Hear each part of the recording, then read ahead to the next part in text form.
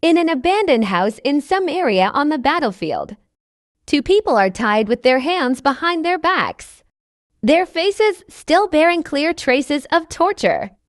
A young man wearing a torn three-hole shirt and his short hair is apologizing to Professor for his squad's failure to rescue him. Don't say that. I'm the one who should apologize. You got captured because you saved me. The three-hole shirt guy is still angry about the traitor's sudden betrayal. He provided misleading information, leading the entire team into the current predicament. Suddenly, the door opens, and another person is kicked into the room upon closer inspection. The battered face belongs to Sergeant Kim, the three-hole shirt guy. Heated with anger and about to attack the scar-faced traitor, is effortlessly struck in the back of the neck with the butt of a gun, causing him to fall face first before leaving. The scar-faced traitor glances and smirks contemptuously at him. Without time to inquire about the situation of his comrades, the door opens again, and an unexpected guard appears. The guard falls with a thud. Revealing the person standing behind him, our protagonist steps forward, asking, "Is there anyone named Kang Ham Chan here? That's me. I've come to rescue you. Untie the remaining prisoners and follow me," as everyone moves to the corridor. They are extremely surprised to see the enemies lying lifeless on the ground. Suddenly, two enemy figures appear, as Lieutenant Kang raises his gun to prepare for a fight. There's a series of swift and precise sounds,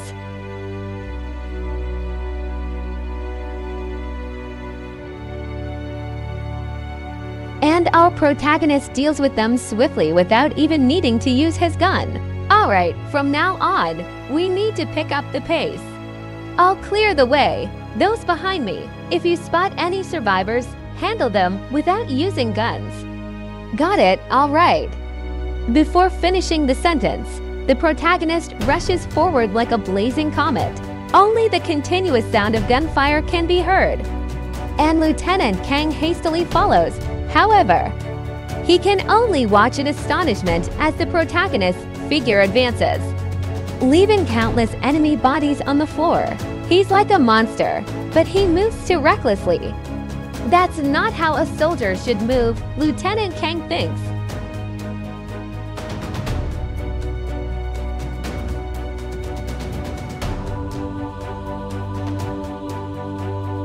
Minutes later, at the assembly point, Lieutenant Kang reunites with the team members who were taken elsewhere. How did you manage to escape on your own? We also had the help of the guy who rescued you. The protagonist's rescue mission concludes here, and the two prepare to bid farewell when a strange noise echoes. The protagonist shouts, "Everyone, get down!" A deafening explosion follows. When Lieutenant Kang regains his senses, all he sees is smoke and dust. His head aches, ears ringing, and he's unable to continue the fight. Suddenly, the sound of gunfire nearby grabs his attention, and when he turns, he sees his skilled ally engaging with the enemy. Due to the explosion, the protagonist's face mask falls off, and Lieutenant Kang struggles to open his eyes wider to clearly see the face of the idol. Who saved him? To his surprise, the one who rescued Lieutenant Kang turns out to be just a kid. Returning to the present, the homeroom teacher is introducing a new transfer student to everyone. Nice to meet you all. I'm Ijin Yu. As the character Ijin Yu is introduced, his role is revealed, the male protagonist of this story. Formerly a mercenary on the battlefield for 10 years with an enigmatic identity, now retired and back home as a high school student, living with his grandfather and younger sister. He possesses a tall and handsome appearance that captivates girls, with a friendly and cheerful personality, yet not easily intimidated. In a high school in South Korea, the beautiful girl introduced is Ijin Yu, the younger sister of the protagonist who sits lost in thought about her brother. On his first day at the school, "Oh my, everyone, look at that handsome guy. Just transferred to our school, and already attending classes in the upper grade." The girls in the class are excitedly gossiping about the new handsome guy who transferred from the upper grade. While Ijin Yu reminisces about the moment she reunited with her brother at the airport, her grandfather tears up, embracing Ijin emotionally, saying, "Grandchild, is it really you? You're truly alive. I've never stopped hoping for this moment in the past 10 years. Ijin is in a daze, looking at his brother who has been separated for so long. This moment is indescribable in words. "Hey, Ijin Yu," Ijin startles. "How long are you going to ignore me?" A blonde girl faces Ijin and shouts loudly. Her name is Ijin, the bully, specializing in bullying other girls. "Especially Ijin, didn't I tell you to bring me your gym clothes before the physical education? Class, do you have them with you? I have them. But if I lend them to you, what will I wear?" Ijin says. And the blonde girl immediately slaps Ijin as if from the heavens. Luckily, Ijin is mild-mannered. If it were me, I would retaliate without hesitation. Others in the class feel indignant but dare not speak up. Fearing repercussions, the scene shifts to grade T Year 3, where the homeroom teacher is introducing the new students. This is Ijin Yu. He's recently returned from overseas, so he's still unfamiliar. "Please help him. Everyone, the girls below cheer. He's so handsome. Oh my, I want to marry him." While the boys show jealous and uncomfortable expressions, do you see the empty seat at the back? "From now on, it's your seat," the teacher says. "Yes, ma'am," Ijin replies. On his way to his desk, Ijin has to pass by a brown-haired guy due to irritation in the main character's eyes. Combined with the instigation from his close friend, the brown-haired guy plans to trip Ijin. Hoping to create pressure for future bullying, he times it perfectly as Ijin arrives, extending his leg. But unexpectedly, Ijin stops right in front of the brown-haired guy's shoe, and both stand frozen for about 3 seconds. Ijin glances to see who it is, and the brown-haired guy, embarrassed and angry, exclaims, "Damn it, I had it perfectly timed. Who does he think he is? Giving me a dirty look. Do you believe I'll gouge your eyes out?" The main character is about to punch him when he remembers the lieutenant's advice. "Ijin, when you're in South Korea, try to avoid fighting as much as possible." "I know," Ijin says. "How can I hastily engage in a fight without knowing anything about the opponent and the situation around me? It'll be never before I act recklessly and get killed like an amateur, Lieutenant. I've lived on the battlefield for 10 years. I'm an expert in this matter." At this point, the lieutenant is left speechless. He says, "That's enough. That's not what I meant. I reminded you not to fight because I'm concerned for your opponent. It's a bit strange to cause trouble within the first 10 minutes of class, so let's just overlook him this time." Ijin flashed a smile and went to his seat. His brown hair made him appear even more attractive to the main character. Later, the brown-haired guy realized that this was his life's luck for not provoking the main character. "Hello, I'm Yanchin Park, and your name is Ijin Yu. Right, from now on, we're desk mates.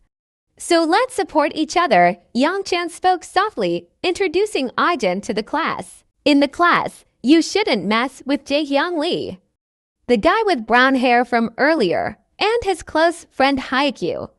They might just be troublemakers in the class, but bothering them can be quite troublesome. All right? Thanks for the advice. The math class slowly passed by. On the podium, the math teacher was writing on the board. While some students diligently took notes, others dozed off, and some scrolled through their phones. Ijin glanced outside and saw another class having a physical education lesson, reminding him of the days of training on the battlefield. Running with a gun in the rain for 10 kilometers, crawling through mud in the saltwater swamp, and shooting until his arms were exhausted. To survive in that world, Ijin had to exchange countless sweat, tears, and even blood. Compared to that hell, this place seemed truly peaceful. As the dismissal time arrives, Ijin waits for Daein at the school gate. You waited for me, huh? Daein asks. Yes. That's right. I wanted us to go home together. Ijin responds, okay, sure. However, both feel awkward not knowing how to initiate a conversation. This seems a bit strange. Doesn't it? Daein comments. No, it's not that strange. While passing by a convenience store, they accidentally bump into a girl who always wears a hairpin in her hair. She asks, hey, Ijin Yu, who are you going with? Is he your boyfriend? No, he's my older brother. Daein replies, oh my. You even have an older brother. You guys are something else. Are they your classmate, Daein? Yes, Daein answers. What's this? Say it again. Who is your friend? How? A pet trying to be on par with the owner, looking at the group mocking her, as if challenging them. The curly-haired chubby guy adopts a gangster pose. You scoundrel, dare to glare at us? Want to die? Ijin maintains his gaze, infuriating the chubby guy, who stands up. Still want to give me that look? I can't tolerate this scoundrel any longer. The chubby guy approaches, intending to intimidate Ijin. What's up? You want to act tough in front of your little sister. Ijin recalls Lieutenant Kang's words, no fighting allowed, so he sighs and lets it go. However, the chubby guy thinks Ijin is looking down on him. So he rushes forward, grabs Ijin's shirt, and plans to slap him. I'm sorry, Daein bows and explains. My older brother has been living abroad since he was a child, so he's not used to the culture here. What does that have to do with me? Or do you want to get beaten up too, kid? Seeing his sister's frightened expression, Ijin realizes that she has suffered a lot from the bullying behavior of these students. Ijin pushed the chubby guy away and took off his jacket to cover his sister's eyes, sparing her from witnessing the unfolding scene. Be good, stay here and wait for me for a minute, he said. The chubby guy got up and rushed to attack Ijin from behind, attempting a sneak attack. However, due to the noise and clear intentions, Ijin turned around, delivering a left-handed punch directly to the chubby guy's face, sending him flying and unconscious. Sigh. Just on the first day of school, and I've already broken my promise to Lieutenant Kang, Ijin sighed. At the South Korean military base, a couple of soldiers were training shirtless. Two figures stood at a distance, talking. Lieutenant Kang and Sergeant Kim, who appeared in the first chapter. Lieutenant, isn't today the first day that Ijin kid goes to school? Asked Kim. Exactly, replied Kang. I know. But I'm still worried about that kid, despite spending half a year instructing him. He lived in hell for 10 years. I'm afraid he might struggle to adapt to regular life with a confident face. Lieutenant Kang said, you don't need to worry about that kid. After all, I've personally trained him. Are you sure? Asked Kim. Of course, answered Kang. Lieutenant Kang was right.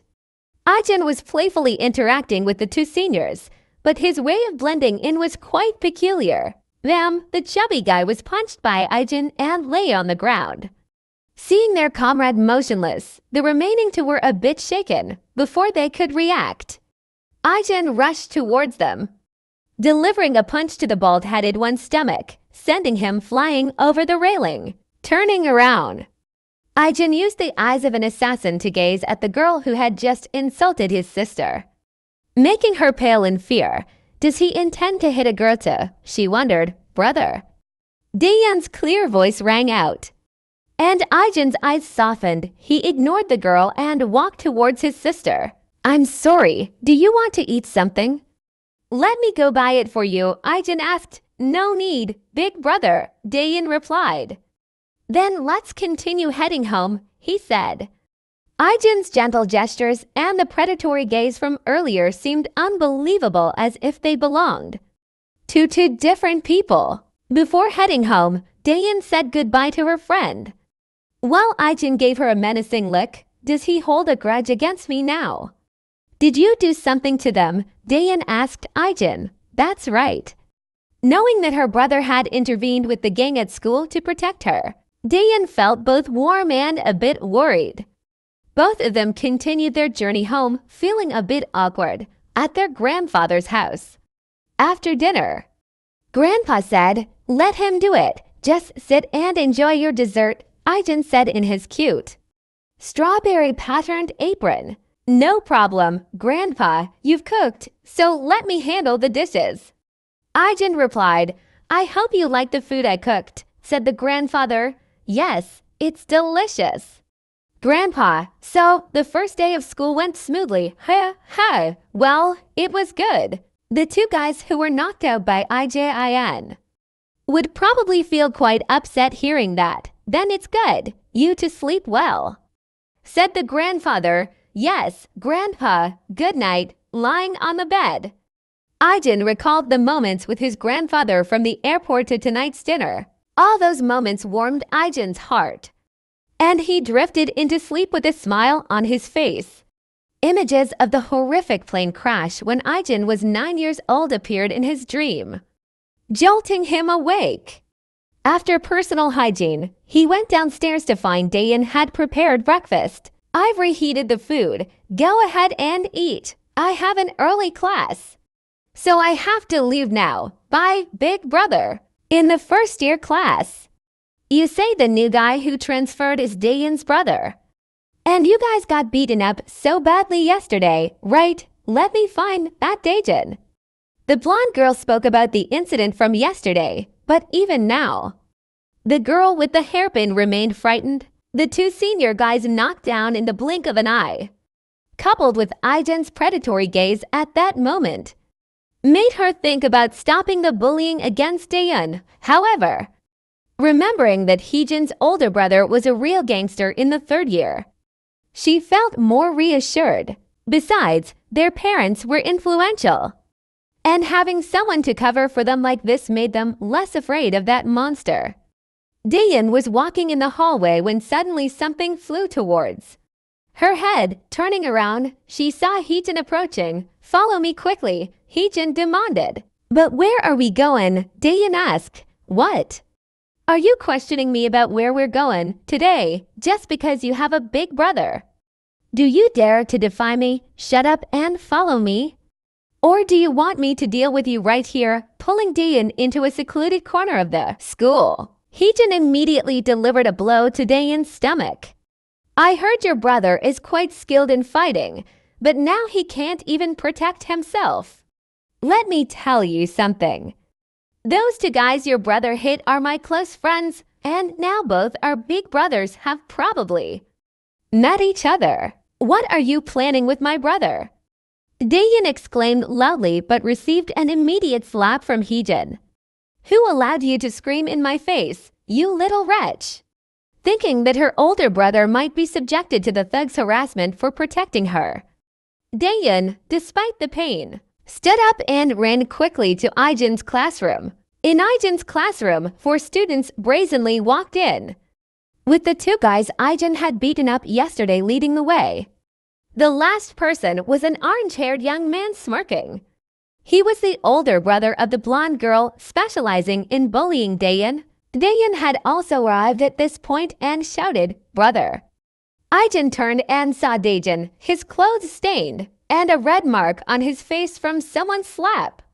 Everything around seemed frozen, and at this moment, it seemed like only 2 people existed, Ijin silently staring at his little sister. In the third-year class, 5 minutes before the brawl erupted, Yangchan Park, a trembling boy, sat quietly, making a target for 2 bullies in the class playing with erasers. "Ha ha. Did you see that? 2 consecutive hits and the last one was a headshot," one of them bragged. "Now it's my turn. Give me the eraser. Watch this." Another one said, "Whoosh bop." The rubber ball hit Yang Chan's head directly. Both bullies burst into laughter, even comparing their throws to sniper rifles and AK guns to determine the winner. The brown-haired boy took another rubber ball and challenged Yang. This time, the eraser accidentally hit Ijin as he walked by. Once again, this annoying guy is in the way. I feel irritated just looking at him, one of them remarked. If you don't like it, deal with him. Wait until school is over. And we'll call him out to settle things, the other suggested. All right. Ijin took a seat, and Yangshin whispered to him. Do you have any plans after class? If not, come wander around with me. I'll introduce you to some interesting places. Oh, today is not possible. I have to go home with my little sister. Oh, your sister also transferred here with you. No. She has been studying here from the beginning. What's her name? Maybe I know her. Her name is Ijin Yu. Ah, Ijin Yu. The first-year student, exactly. Do you know her too? Well, the truth is, she's been through a lot here. Since the secondary grade. Daeyeon has been famous in the school for being both beautiful and smart. Many boys pursued her. At that time, there was a girl who liked that man, but he didn't reciprocate the feelings. Due to unrequited love, the girl began to envy and bully Daeyeon. When we entered high school, Daeyeon faced even more challenges, sharing a class with the bullies. But she still tries to endure and go to school. If it were me, I would have dropped out long ago. So Daeyeon is being bullied. But why did no one stand up for her among the students and boys? The brother of that girl is Jisoo Kim, the school's boss, so no one dares to oppose him. So Daeyeon faces so many hardships at school, and yet she strives for academic success.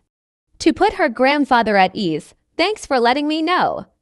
Jisoo Kim and Ijin Kim have just been put on the blacklist of Ijin, preparing for some turbulence. At this time, a fat guy kicked the classroom door with a bang and boldly walked in, followed by 3 more guys. The fat guy who was punched in the face by Ijin yesterday. His nose still has medical tape on it like that, but has drawn you to revenge. What are you planning on doing in our class? Just taking care of business, the last guy said, looking closely. He was Jisoo Kim. The 2 gangsters in the class felt worried and didn't dare say another word, seeing that the guy who beat up my 2 friends was just a gentle student. Jisoo immediately cursed at his friends. Are you kidding me? Were you beaten by that weakling? It's because I lost my temper yesterday, that's why. Hey! That bastard! Yeah. It's you. Come here. Jisoo pointed at Ijin and spoke loudly. Ijin stood up, seeing Ijin being singled out by Jisoo like that. The 2 gangsters in the class also worried about Ijin's fate. You are Jisoo Kim, right? Oh, you just transferred to school yesterday. And you already know me. You understand what will happen next, right? What are you guys waiting for? Come and drag him out here for me. At that moment, Daeyeon had also rushed to the classroom door. Shouting loudly, Ijin, everyone turned to see Daeyeon's face reddened from a slap. Her clothes stained, and a clear shoe mark on her stomach. Her condition was extremely dire. Oh, isn't this Heejin's lapdog? She knows her big brother is about to get beaten, so she anxiously runs over. Her, truly jealous. Can't compare to my little sister, who's always causing trouble after working. I apologize for involving you, Daeyeon said, trembling. You don't need to apologize. Those who should apologize are them. Earlier, just hearing Yangshin recount the incident of his sister being bullied had already made Ijin angry. Now, witnessing it firsthand only fueled his anger further. Bam! A punch landed directly on the shaved guy's face, sending him to the ground. The curly-haired chubby guy rushed up with the intention of revenge for getting beaten yesterday. Ijin immediately targeted the vulnerable spot, hitting the guy's neck and causing him to fall and groan in pain. The third guy was simple. 1 punch to the ribs was enough for these weaklings. This was a true one-shot, one-kill scenario. With all 3 knocked out in just a few seconds, despite being a school boss accustomed to fights, Jisoo witnessed a battle of this caliber for the first time, leaving the onlookers in awe. Haven't you guys fought yet? I just blinked. And those guys are already down. Or maybe Ijin. Could you do it again for us to watch? As for the last guy, pay attention and open your eyes wide. Ijin slowly approached the orange-haired guy, his gaze sharp as he asked, I heard that my little sister has suffered enough because of you guys recently. Right, being singled out like this, the Kim brothers looked pale, sweating profusely. At this point, Jisoo regained his composure and smirked. You're quite impressive, but that's as far as it goes suddenly. Jisoo used his right leg to deliver a diagonal kick straight to Ijin's face. Bam! It seemed like Jisoo had successfully knocked down Ijin, but upon closer inspection, Ijin had raised his hand to block Jisoo Kim's attack. Surely Jisoo was also a taekwondo expert. With his right leg rendered ineffective, Jisoo swiftly turned, attacking with his left leg. However, these moves in front of Ijin were like swinging an axe in front of a skilled blacksmith. Ijin gently blocked the attacks and then immobilized Jisoo's leg, preventing him from moving. A punch to the mouth sent Jisoo flying. Truly the school's boss. Taking a punch from Ijin and still not fainting, never had he been beaten like this, angry. Jisoo saw a shadow in front of him. Raising his head to find Ijin staring at him intensely, the author depicted Ijin surrounded by a dark aura as if symbolizing Jisoo's impending future. Bam! Ijin kicked Jisoo, who fell unconscious. The class fell silent, and even a heavy breath could not be heard. The two gangsters in the class looked pale. Oh my god! Even Jisoo Kim was defeated in just a few seconds. Heejin also couldn't believe it. My domineering older brother lost so badly. While still in confusion, she saw Ijin looking in her direction. Damn it, is this jerk planning to hit a girl too? Preparing to teach this unruly little Heejin a lesson, Daein ran up, pulling her brother's hand, saying, Stop, please, don't do this. Have these guys been bullying you terribly all this time? Daein looked at Ijin in surprise. Haven't you always been bullied by them? Daein was amazed, not knowing how Ijin knew about her being bullied at school. So he fought for me, surprised by her little sister's words. Isn't it always that you've been bullied by them? Pleased to see everything settled. Daein smiled and said, Now everything is fine, so please stop, okay? Hearing his little sister say that, Ijin didn't hesitate to stop with these guys. All right, I understand. Let me take you back to class. The two left, leaving behind countless discussions. What just happened? Could he defeat the Jisoo gang by himself? Heejin's face still shows a bit of fear, saying, The new student is really strong. Luckily, we didn't mess with him. Back in the classroom, Daein said, I didn't expect you to be so good at fighting. Daein felt uneasy talking to her brother. Every time I have to apologize to you. Why? Ijin wondered. It's all my fault. Yesterday, you got into a fight, and today as well. What are you talking about? Of course, I had to do that. How could I let others bully my little, adorable sister? Ijin calmly stated. Where I used to live, most people live for themselves. But when it comes to family, they'll go to great lengths to protect, even if it means sacrificing their life. That's why I'm curious about what family is. Although I don't remember much, I know one thing for sure. We are family. After taking his sister back to class, Ijin returned to the classroom. And the atmosphere was quite different. Everyone looked at him with admiration and awe. Hey, you're really good at fighting. Where did you learn martial arts? It was like a massacre just now. The two gangsters in the class turned around quickly, acting like they were close friends with Ijin. In some other classroom, Jisoo and his gang were sitting dejectedly. Jisoo tried to analyze why he was defeated. Damn it. That guy has something strange about him. His attitude and fighting style, everything is different. While Jisoo was pondering, Heejin kept nagging, So are you guys just going to sit here forever? Earlier, you were just lacking vigilance, right? That jerk is alone, unable to fight against him. So you just sit here, angrily, Jisoo shouted. Hey, Heejin Kim, shut your mouth, talking so much. If you're good, go do it yourself. What? Got beaten by him. So now you're venting your anger on me? Annoyed by Jisoo's scolding, Heejin left. Back in the classroom, Heejin saw Daein sitting there, making her uncomfortable, and said, now our Daein is living comfortably. If there's anything you're not happy with, you can go tell your big brother, right? Seeing Daein not responding, Heejin thought Daein was looking down on her. The more she thought about it, the angrier she got. I can't let this situation continue, looking at Heejin's sinister expression. One could tell that Daein would soon endure more suffering. Ijin Yu had just finished school, walking thoughtfully. She thought about the moment her brother defeated those bullies.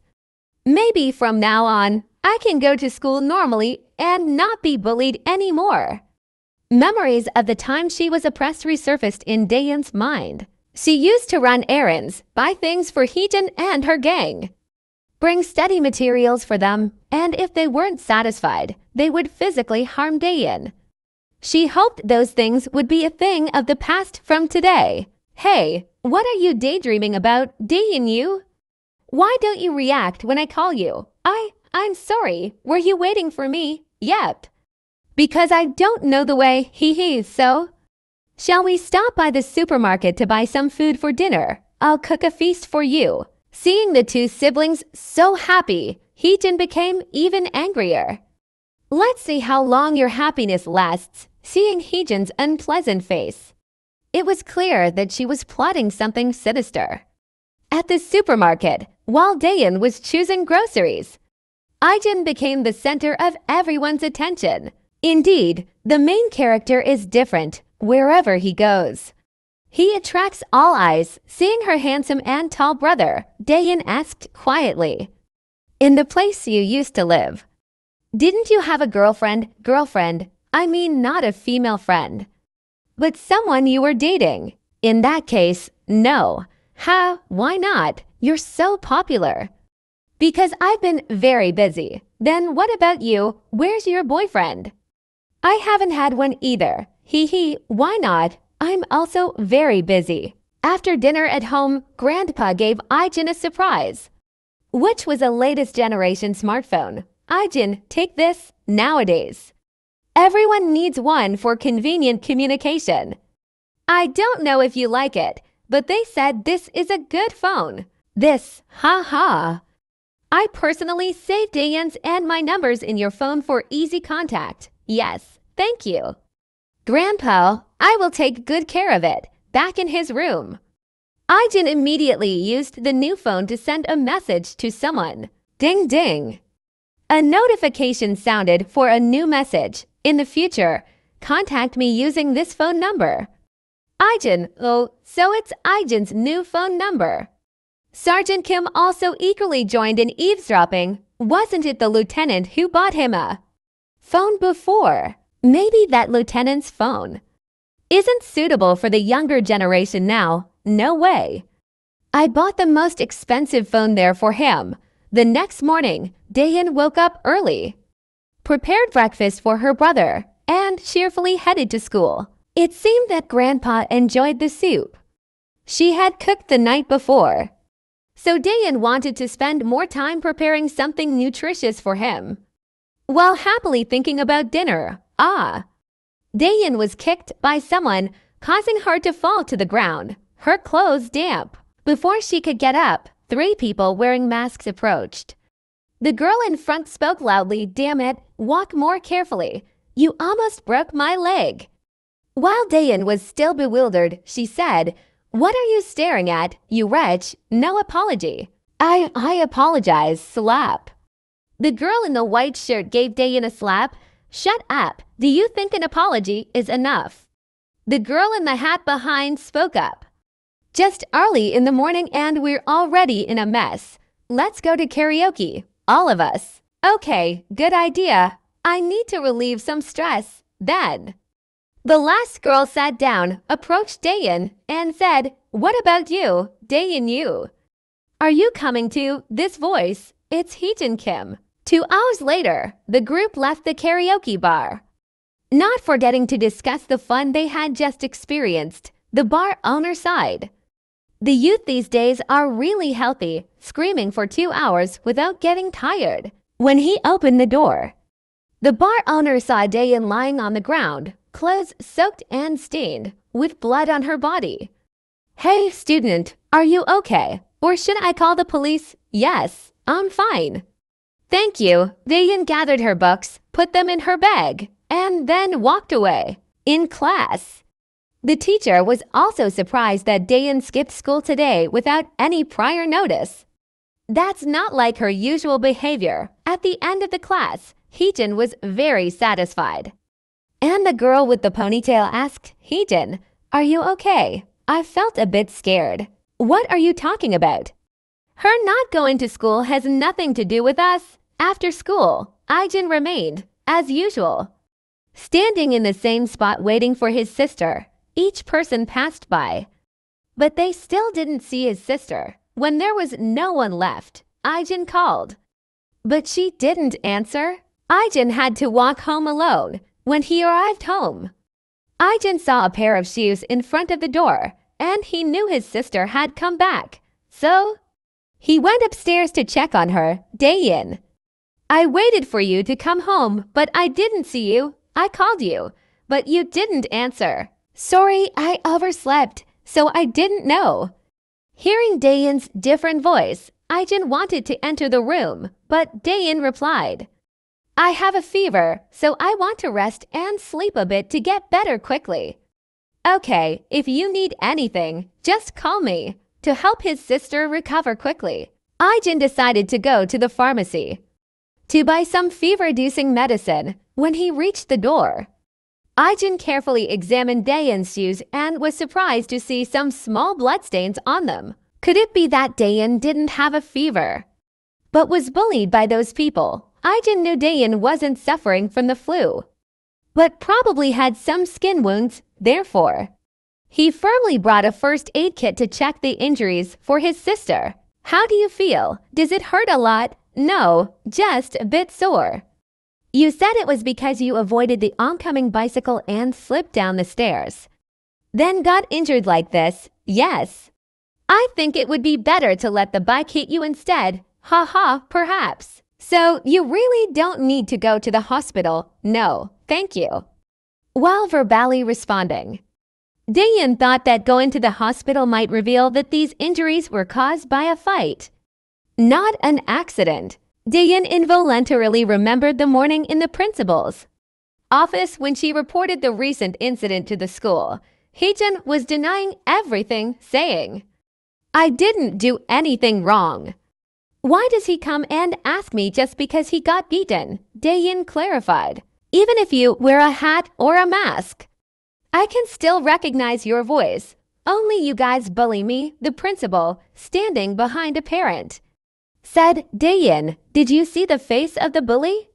I didn't see the face, but it was really Ijin's voice. Hearing this, another parent stood up and shouted, What are you talking about, my child? Without evidence, why would you report to the police? Do you consider my daughter a criminal? Introducing her to everyone, this woman is the mother of Ijin and Jisoo, and the author portrays her face as evil enough to understand that she is unpleasant. That girl. You quickly apologize to my Ijin, then invite your parents to meet me for resolution. You can't falsely accuse and harm others like this. As no one believed Ijin Yu's words, the girl who was originally the victim now had to lower her head and apologize. Tears streamed down Dayan's face in the satisfaction and joy of Ijin's two mothers. Dayan could only hold her pain inside, not daring to tell her grandfather for fear that he would worry. Surprised that Ijin had completed the bandaging perfectly, I've finished bandaging your wounds. The bones are fine, but these bruises will probably take a few days to heal. Keep this secret for me. I'm afraid our grandfather will worry if he knows. Thank you. Okay, go to sleep. I will speak politely to Grandpa. Daeyeon didn't tell Ijin either because she feared that, as a student, he wouldn't be able to do much at this point. You can see the aura of anger emanating from Ijin, right? Ijin is now furious, preparing for an imminent confrontation.